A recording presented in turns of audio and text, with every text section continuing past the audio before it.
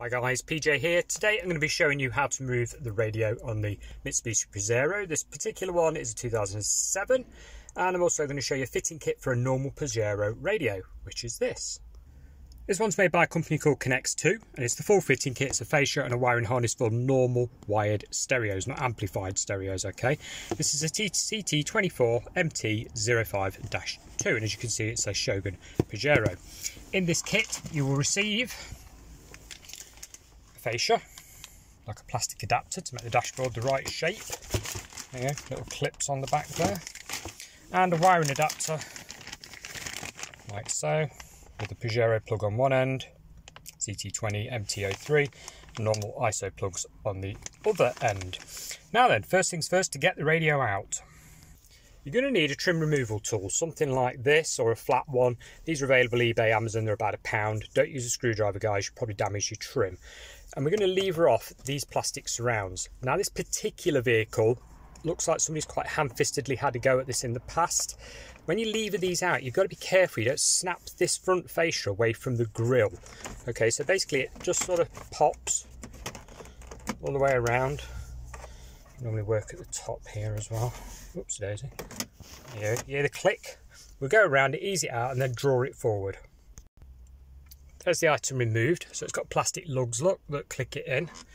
And as I was saying, somebody's been really ham-fisted with this in the past. Look, they broke all the little lugs that hold, the other side's broken as well, that hold this air vent to it, so it's just basically falling apart. Duplicate this on the other side and remove the other air vent. This is the other side vent, and as you can see, yes, also smashed. Somebody's not been careful when they've been taking it apart. They do just click into these holes, so they are quite delicate. You've got to be careful. There we go, there's another smashed one there, look. That one's not too bad. Now we're on to the main trim surround, which is basically a push fit. So in other words, normally you've got a bit of force. Oh, actually no, this one's falling out, so it's obviously been out quite a few times. So we'd ledge that there. There we go, pull that forwards. Okay, now that gives access to the main screws that hold the radio in, just here, Phillips screws. Got those each side to take out. And also this unit here will need to be removed and put onto your new fascia. It's held in with 4 screws, 1, 2, 3, 4, so you basically unbolt that and put it on your new one. So what I'm going to do is move this out of the way so we can actually unscrew the stereo. The top unit removed out of the way, it's got a little press plug look for the wiring. You just press the button down and pull the plug out so you can remove the whole assembly out of the way. Here's the rear of this particular stereo. We're going to need to unplug all of this stuff. Like I was saying, this one unfortunately has been messed with, so it's not a great example, but I just want to show you the basics, guys, of how you remove the radio on this. It's pretty straightforward. I'll just show you the upper section.